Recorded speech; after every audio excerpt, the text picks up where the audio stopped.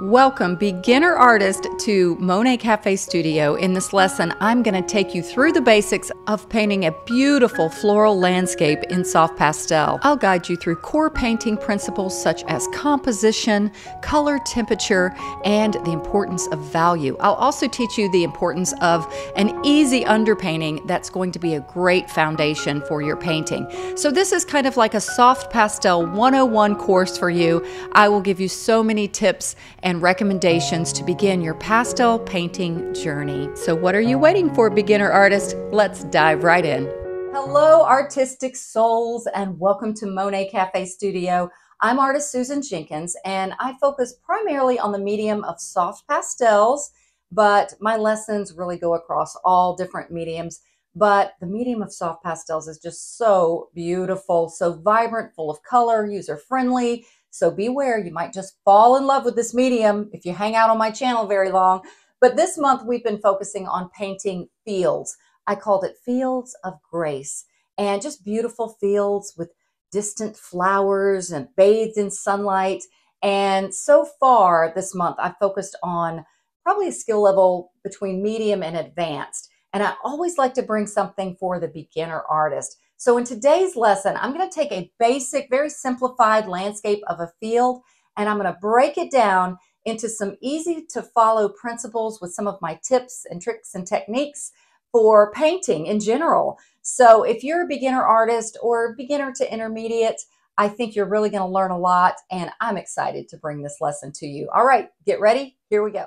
All right, let's talk about this reference image. It has some strengths about it that I wanted to point out. One is it has the horizon line in the upper third rather than halfway. Many times when someone starts out with photography or painting, just take a beach sunset. You would put the sun right in the middle, or if the sun's in a beach landscape, you line it up where the sun is right here. And for some reason, that is not artistically, visually pleasing. We're drawn more to things like in the thirds, upper third, lower third, or a focal element in a third rather than a half.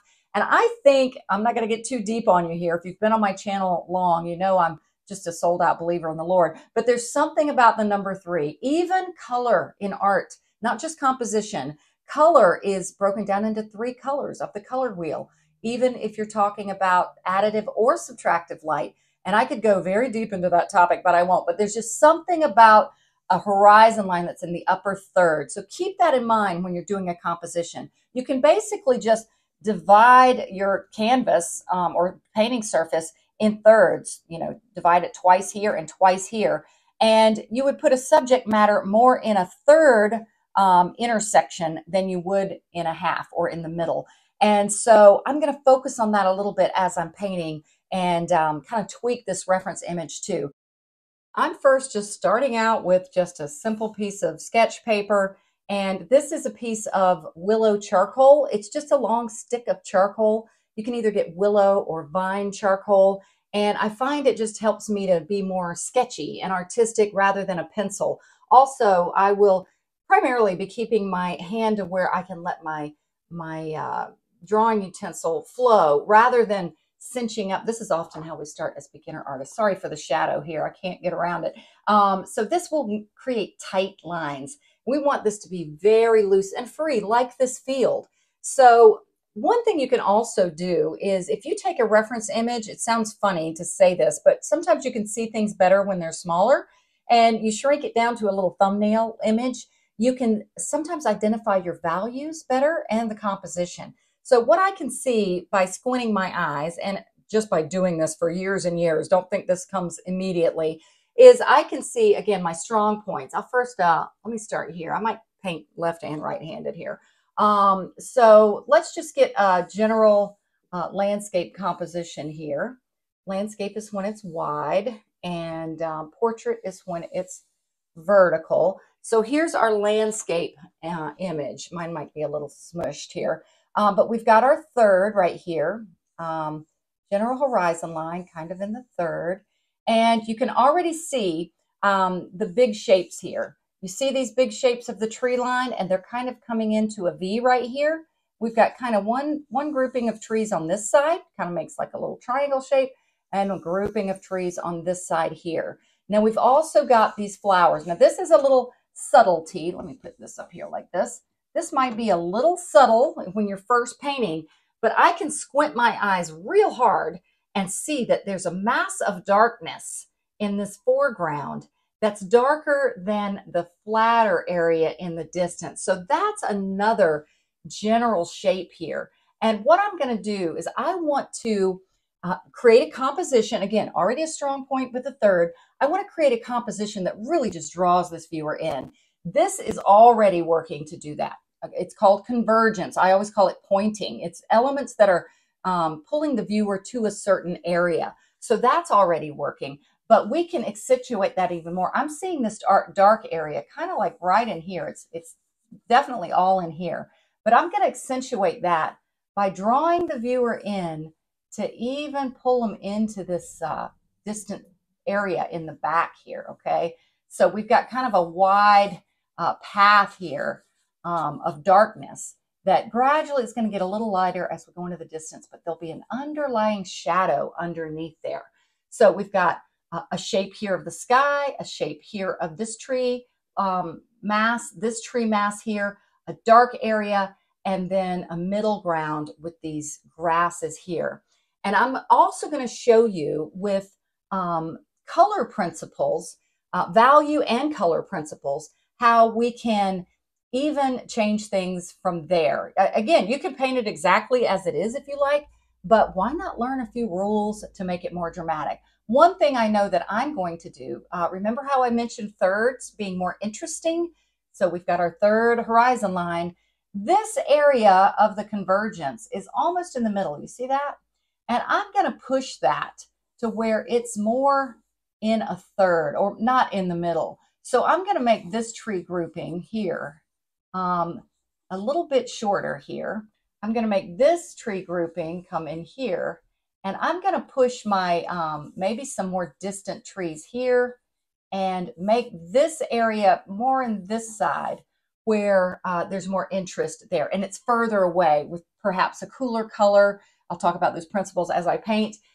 So that's going to make it even stronger. We've got visual interest pulling in, leading into the painting. We've got compositional elements working, and we're also going to use some of these flowers to do a little more focal point work for us. Some of them are already so beautiful. I like how these are coming in, kind of reaching this way, and you need a few random ones too.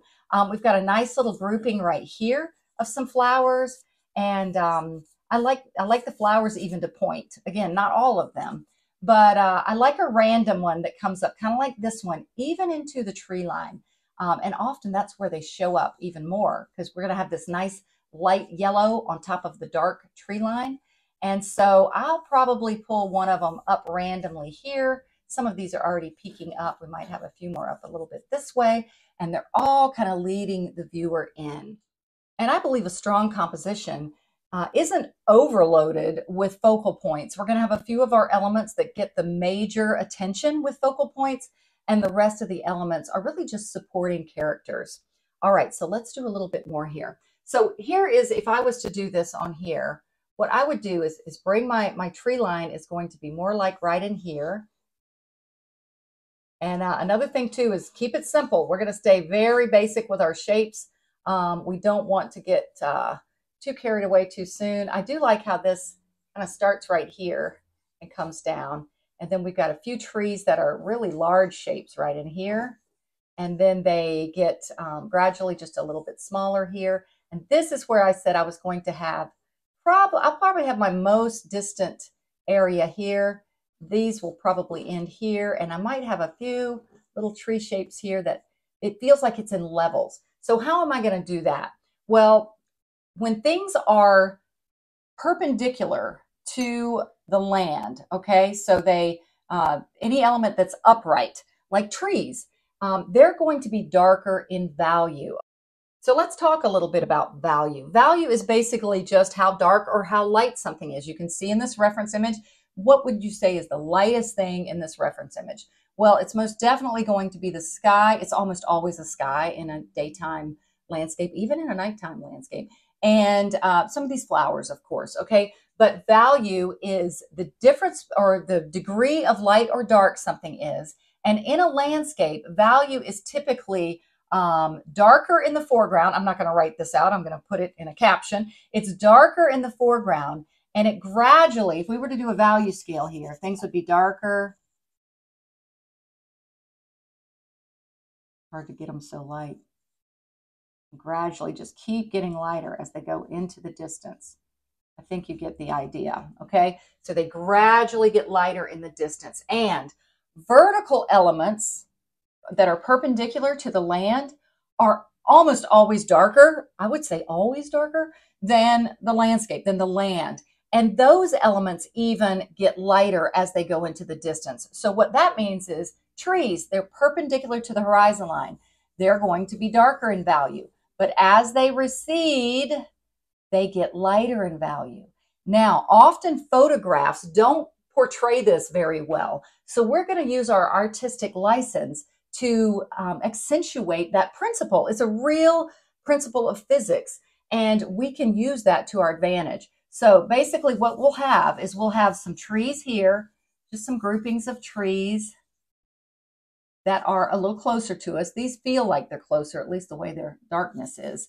And you don't want them all the same either. We'll have different tree shapes here.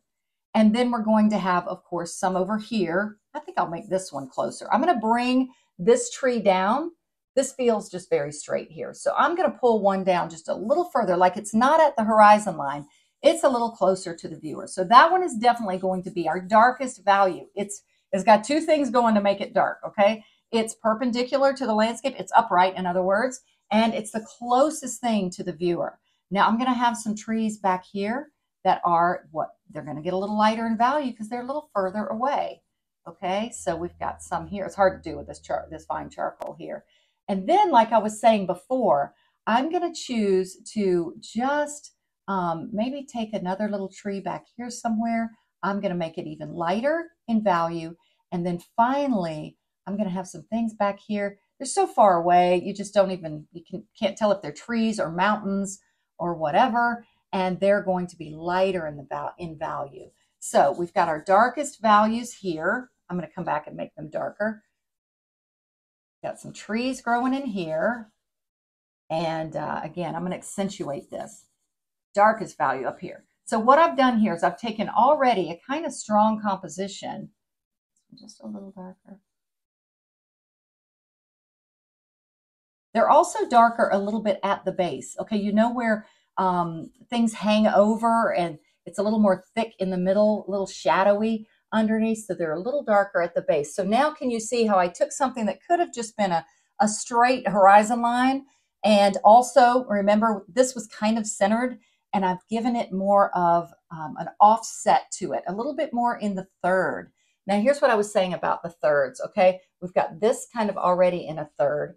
I'm just going to make some lines up here so I don't mess up my composition. If we were to divide things into thirds here and thirds here, horizon lines already kind of there. These aren't exact, but you get the idea. Where do these converge? These thirds converge right about like in here. This one and this one, and that's about where I have my most distant point. Is where this third, whoops, meets this third. You see that? So it's a stronger composition that way. Now, again, I'm going to use just some little simple principles of value and pull my viewer in. So I've got really just some strong grasses growing here, thick grasses. This is foreground, and they get a little bit lighter as they go into the distance. But I'm going to create that path. Here's where, let me show you where I want this path to be. We're going to come in and around here, kind of like I drew it in, and things are going to get a little thinner and closer together. I talk softer as I go into the distance. That's funny. So now we've just got some value that's working in our favor. Some of this is coming up. It's a little lighter. These grasses are, see, I do that. I get softer as I start moving to the distance. And then, of course, we got our sky that's the lightest value. And we've got our land is usually like the next lightest in the distance. Remember our value scale? Things are darker in the foreground. this is darker because it's a vertical element, and they get gradually, think of the landscape now. Let's think of the land mass. Gradually, just a little lighter as they go into the distance. It's hard to do it with this, but you get the idea. So this is darker, deep, deep roots. This will be more, a little lighter in value. Also, other things that happen is elements, especially grasses, they're going to get shorter. They're not going to be as tall. And then eventually they'll get in the distance to where they flatten out. They're more flat like this, okay? And I have, it's hard with this vine charcoal to get the correct value, but I'll try to accentuate it a little by blending. So you see the ground is more flat. It's receiving the sunlight more, especially when it gets further away. What did we say? Values get lighter. And so that's our general composition, just pulling that viewer in to where we want this composition to lead them. And what did I say about the other elements in the painting? Like the flowers, we can do the same thing there. I think I will make some of my grasses even taller in here. And then I'm going to take some of the flowers and bring it way up into this tree line here to point. And this will be, I don't have an eraser to erase it, but these will be some flowers that are lighter in value. And so they really are going to show up. That's another focal point strategy. It's called contrast of value. If you have something dark next to something light like this, see how these show up so much next to that dark? So we're going to use that principle in here to bring some of these flowers up. And I like to think of flowers in a field as praising the Lord. And, we call the Lord, he's light and he's love. And so we have like the lightest distant area right back in here. So it's like some of these elements are just saying, hey, look over here. We're praising the Creator. And just really, it's like a dance, like a beautiful dance. And then I like the fact that some of these flowers are larger in the foreground. They're very interesting. They're going to add some focal interest, but you don't want to add so much interest that your viewer gets stuck in this painting, okay? Where they're like, oh, that's so interesting. So another thing, well, we've talked about composition. We'll talk about detail. Detail does kind of the same thing as value as far as getting less, okay? We've got more detail in the foreground. Gradually, things get less detail as you go into the distance. Now, let's add one in real quickly. These are super basic, but my channel is full of all kinds of more specific descriptions of each of these. Pardon my terrible writing. I'm one of those lefties that I write like this, and it's not as easy for me to write like this. But as far as color goes, now I'm just working black and white here. I'll talk more about color as we paint, but it has a similar principle that has to do with distance, okay? All of these have to do with distance. Zoomed in a little closer to talk about value and push the point a little bit more by using some lighter pastels here. Again, we mentioned that the sky is one of the lightest things. I've got kind of everything's going to be darker than this paper, okay? Keep that in mind. When you're using a white surface, almost every pastel will be a little darker. But let's say the sky was like a pretty blue, and I've got a little bit lighter blue here. This is where we're going to have our focal point. So I'm going to add just a lighter value right down in here. And this is how I was describing that things on top of dark values. Let me get a darker value pastel, and that will help to clarify this. And this flat paper here is just drawing paper, so it's not going to allow me to do many types of layering or many levels of layering on here. That's why we use surfaces in pastel that are sanded. It allows you to get more layers. So let me just get a little bit of value in here, and I'll show you some more principles. I'm covering up what I had previously done. All right, and I got a bump in my board, which you can see now. All right, so we've got something dark. Remember, vertical things are darker. And these are closer, these trees, so they're darker than they are in the distance. And if we put something light on top of something dark, look at my dirty hands, you can instantly see how it shows up, okay? If I put this light on top of something down here, now we do need light elements down here, but they don't get the visual attention. Again, look over here. This isn't layering very good, but you get the idea. So that you can use to your advantage of bringing some focal interest. Now the values of the grasses are going to get lighter as we go into the distance. And another thing's going to happen. We're going to talk more about color temperature as I paint, as I get to the actual painting. So we've got values that are getting lighter. I can't help but say it. They get cooler in the distance, okay? So we got our middle ground here. I got to redevelop my trail. And then way in the distance, things get lighter. We're going to have lighter in that field in the distance like this. Let me get my trail in again. We've got our underlying trail is just kind of underneath here, going back into the distance. And we'll do that with color and value in the painting. And like I said, things get cooler in the distance, and I'm pushing this a bit, okay? So I'm taking a color that's cool. It's a blue. But yes, we can, I'll put a little bit of this on it for a nice little transition. But we can make things cooler. It's called aerial perspective. It's literally what happens in nature when things get far away. And have you noticed how mountains start to look blue or purplish in the distance?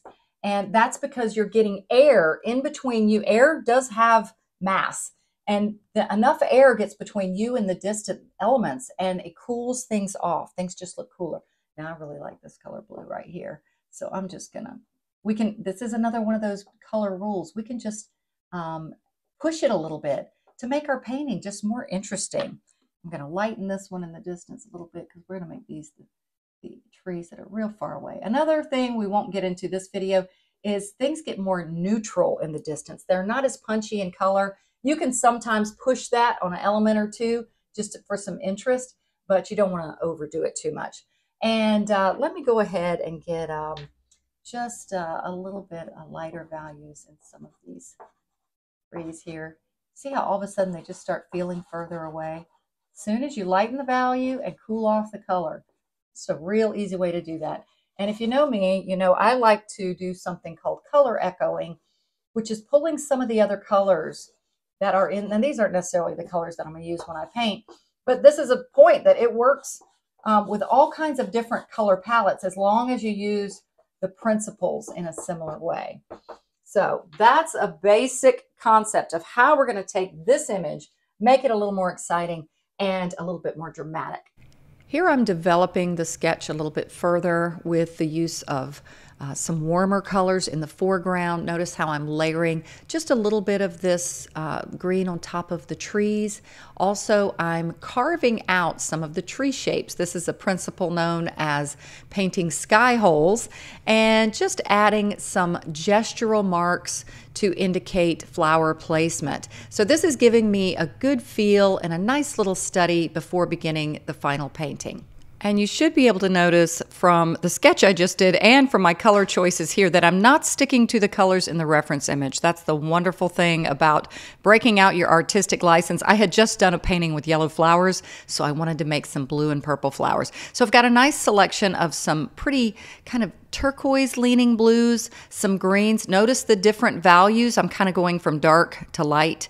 And also some beautiful purples, lighter lavenders. Some of these will be used for the sky, some for the flowers.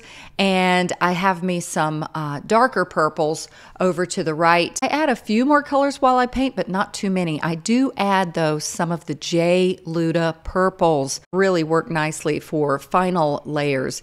Now, the surface I'm using is one I like. It's called Color Fix, made by Art Spectrum. Notice all these colors here. It's called the Rainbow Pack. You don't have to get all these colors. You can buy it in individual sheets. I'm using a color that's called Sand. It's just almost like a yellowy, creamy color. And I want you to notice Color Fix comes with a little perimeter of white around it. And I like to tape around it. You can see my artist tape up top. I'm going to continue taping around all of these sides. And at the end of the painting, beginning, when I peel the tape off, it'll have a nice clean edge. Color Fix paper is sanded, so it's going to allow for multiple layers. Also, it's pretty affordable when it comes to sanded pastel papers. So I have just got my vine charcoal again, and I'm just going to get in my basic sketch. And it's really such a great idea to do an initial sketch because you've already done it once before. It just comes a little easier. What I did with those little horizontal lines I made there is giving my line of where some of my tree shapes are going to be. Remember how I'm going to have them in layers receding into the distance.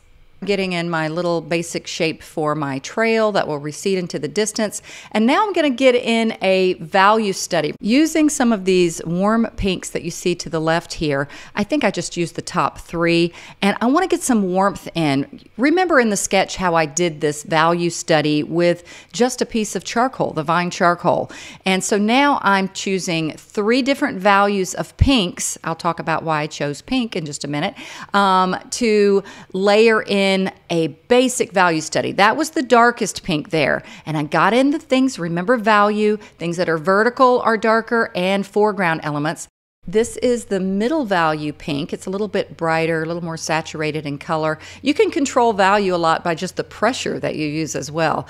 I was going to use the lighter pink for the distant trees further away, but I just used this middle value pink. I know that I can layer some lighter pastels on top of it to lighten it up. And now I've got my middle value pink again, and I'm just making some horizontal marks now for that middle ground. And I am receding it into the distance, and then I'm choosing my lightest value pink that I chose for the most distant parts of the field. Now I'm going to do something to this that you don't have to do. You could literally just blend this with a piece of pipe foam insulation, or a packing peanut works, or sometimes, depending on your surface, a paper towel will work. Now I grabbed that darker value that you saw in the beginning. I said I thought I only used the 3, but one was a little bit darker. So I'm just using this one to give that indication of the trail. Remember that we're going to have a trail. It's going to be buried a little bit in places, but this is going to give that underlying darker value to give that impression of the trail beneath the grasses. And if you're not using a water-friendly surface, like I said, I suggest you just blend this with some sort of blending tool. Now, I am using a water-friendly surface, so I'm using a technique I love. You've probably seen me do it a lot. That bottle is not body spray. It's just some alcohol and some water. I have it like a 60-40 mix, 60% alcohol and about 40% water. And I use the type of alcohol is just drugstore alcohol. It's 70% isopropyl alcohol. Now, what on earth am I doing right now? I'm turning this upside down. This is a trick I like to do sometimes if I want to take the effort to peel my painting off or flip my whole board over. And it's a way to develop some drips. I'm just spraying on this alcohol, not so much that it's just so saturated and drippy, but a few drips are okay. And I'm letting it drip in my favor. You know, trees grow up and those grasses are reaching up. So why not let the alcohol, if you flip it over, drip in a way that's really going to accentuate that feeling. And now you can see as I'm spraying this with the alcohol how some of those new pastels, the pink pastels I put down, really do get more vibrant when you add the alcohol. Now when they dry, they're going to dry a little bit lighter, but what this is going to do is not only create a dreamy underpainting, it's going to take away some of that that yellowy sand color of the paper showing through everywhere, and it's just going to be softer. And we're creating a value study, a value of color that we have underneath our painting to really establish that groundwork to begin our painting. Now, like I said, I wanted to mention why I chose this color. You saw from my palette, it's a lot of cool colors, kind of like I chose in my little sketch that I did. But I'm turning it back over now to get some of the middle ground of the land there. But everything was so cool in the color choices of the pastels that I wanted to give a little bit of a color contrast to the painting, and I think you'll see when I start adding the pastels how this pinkish magenta color really does influence the painting and give it just more pizzazz. All right, so now I'm just continuing with my brushing on or spraying on of the alcohol and brushing the painting and just getting that trail a little bit more definition there. And now I'm just really going to start developing these grasses. The drips kind of got a little thick in some of the areas, so I'm going to work a little bit just to blend them out a little bit more. When I speed it up like this, you can kind of see how I'm able to spray and manipulate the color with a loose and energetic feel. When this is dry, you see we have a nice dreamy beginning to get started. And now it's time to start applying soft pastel. Now the content you're going to see here on the Monet Cafe channel from here forward is sped up a bit, but I'm going to give you many pastel painting tips and techniques. If you would like the full version with slower content and full commentary, you might consider becoming a patron of mine on my Patreon page. It's really easy and affordable. It's only $5 a month. You can cancel it anytime. What I love about it is it's really a beautiful community of artists, all learning and growing together, and I actually get to see your work. We have many sharing platforms, so come join the family, but I also have lots of free content here on the Monet Cafe channel as well. Before proceeding to the pastel painting portion of this lesson, I wanted to ask you guys if you would like, I guess, a part 2 to this Pastel Painting 101 course as a product recommendation for new pastel artists. And I would love to bring that to you guys, but I would love to get your comments as well. And just so you know, I do have an Amazon storefront, and I have many pastel products and recommendations. I'm going to provide a link to my Amazon shop, I call it. And this is it you're looking at here. And let me just show you around a little bit in case you want to check it out. I have multiple little categories here. This is probably the best one to look at, which is different categories. Like you can look at my videos. I have quite a few videos. These are the videos right here that you can just look at some of the brands that I recommend and have done a little product review on. Now this one I would say is probably a good one. It's called Idea List, right there. And I have one category that's called Beginner Basics for Pastel Artists. I'll make a link just for that one too. So when you click that one, it will show you some of the products that are available on Amazon. Now they are available on other sites as well. A retailer I recommend is dickblick.com, and you can find multiple different pastel products that are affordable. And one that I recommend a lot, once you know you're getting a little bit serious, it might sound like a lot at first, but it is one of the best values for this quality of soft pastels. It's the Sennelier. It's a French company and a gorgeous quality pastel. And it is 120 half sticks. It's not a full stick. And I love these little half sticks. They're just the right size. And it's 120 of them for $160. I have seen this price as low as like $128 one time, but this is still such a great value. They also have a 40 set of Sennelier pastels. I don't know if that one's on Amazon, but it's on Dick Blick. But that's a great set to start with. Again, once you know you're a little serious about it. But there are some other more affordable brands as well. So check that out. I also have some of the papers I recommend. This is the one that we're using today, which is the Art Spectrum Color Fix. Remember, I'm using the sand color, and I believe my sheet is 9 by 12, and it is the original coating. It's a little more textured. They also have a smooth coating as well. So again, check that out, but let me know if you would like me to create a video kind of just breaking down some of these different pastel painting products that might help the beginner artist. All right, let's get to this painting. I'd like to reinforce the importance of this underpainting. It truly is giving us a great starting point with the values and the general composition. I first begin layering with some of my darker values. I want to establish that path that I mentioned and some of the darker elements such as the trees. Remember, vertical elements are almost always darker in a landscape. And I am layering in the distance some beautiful lavenders that will serve as a shadowy color. And I'm adding some foresty greens on top of the darker pastels.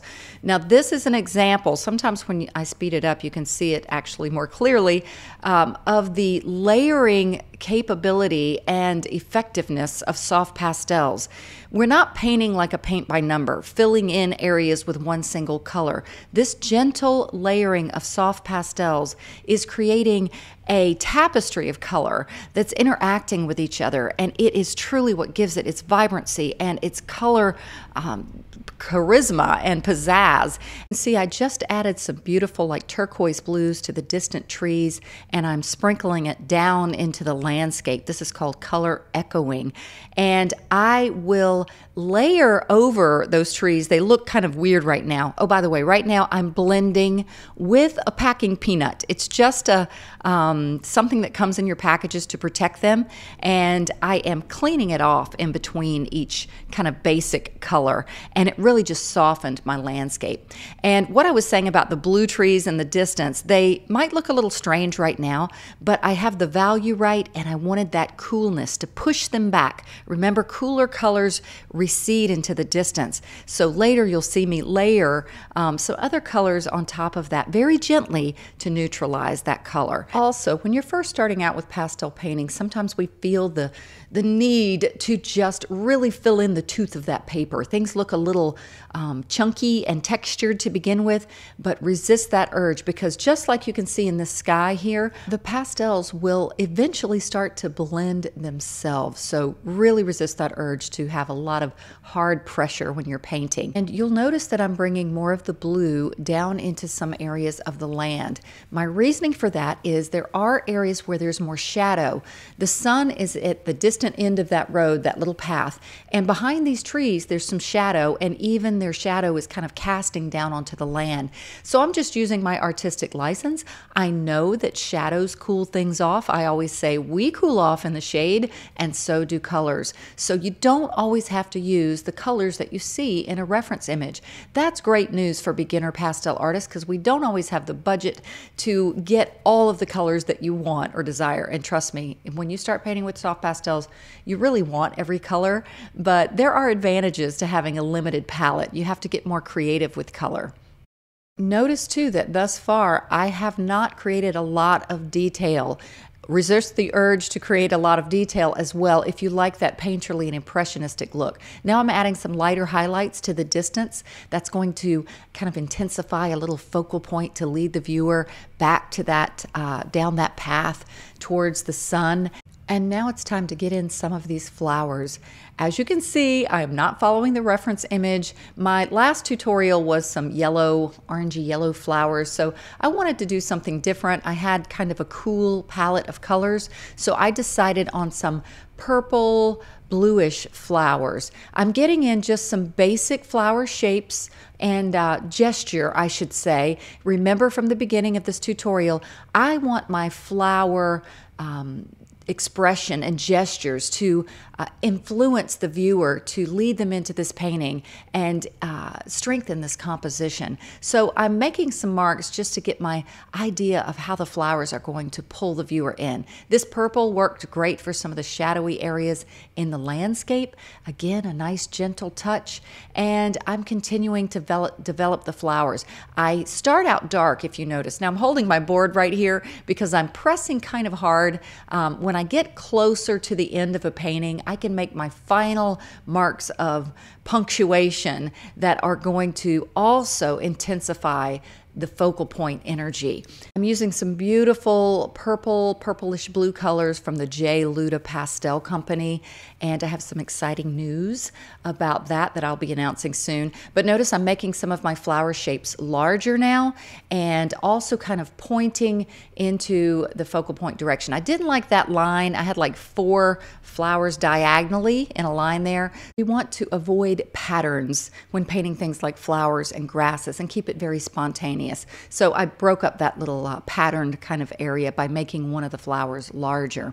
So I'm adding just some pretty little white flowers, again, some of them reaching up into the tree line. That gives that value contrast, if you remember from the beginning of this lesson. One of them I didn't like right where it was, but there's an example. You can just brush out what you don't want with a stiff bristle brush and layer again on top. So this painting was just a beautiful experience for me. I loved the color palette and the subject matter. Now at this point, I actually kind of like the painting like this. I like things a little unfinished, but I decided to add some grasses, and I'm not adding too many grasses like you think of vertical linear grasses, but I do add a few coming up soon. And I think you can notice at this stage, notice the trees. They started out like with dark values and then some really blues in the distance. Probably didn't even make any sense. But now can you see how this layering, this gentle layering, focusing mostly on getting the values right and gently layering colors on top of each other. And don't feel like you're going to get this right away. You're not. I didn't. I was so frustrated. I almost quit pastel painting. So now I'm getting a few more little vertical blades. I've had a tendency in the past to overdo this, and I'm trying really hard not to. I like a painting that doesn't have too much detail. And so some of these flowers are going to be buried. I don't want them to feel like they're pasted on top. So I'm going to use some pastels to just kind of cover up some of the flowers like I'm doing here. And this is another Prismacolor new pastel. They're longer, that one that you just saw, like I used for the underpainting, for the pink underpainting. Now, just a few more flowers that I wanted to identify more like the flowers in the reference image, to have a bit more of a species type of flower. So I just developed a few of them further. Here I've zoomed in. I took it outside with better lighting. Can you see the influence of the underpainting peeking through in areas? I don't cover up all of that underpainting, and it really creates this beautiful pink glow and warmth beneath the painting. And now I want to show you what I mentioned at the beginning about how I taped this painting around the perimeter on top of that little white edge that Color Fix by Art Spectrum, this particular paper has. And if I pull the tape up very gently and away from the painting, like I'm doing here, and I have this sped up a little bit, but do it slowly so you don't pull up any of the paper. A little bit of the underpainting bled through. You know, most likely I'm going to frame this, but I still like those clean edges. I'll have a link to the reference image in the description of this video, along with some of the products that I used and recommended products for beginner artists. Like I said, become a patron if you would like the full version of this lesson with slower speeds and full commentary, but I have hundreds of free lessons here on the Monet Cafe channel as well. All right, everyone, I pray you learned a lot. As always, God bless and happy painting.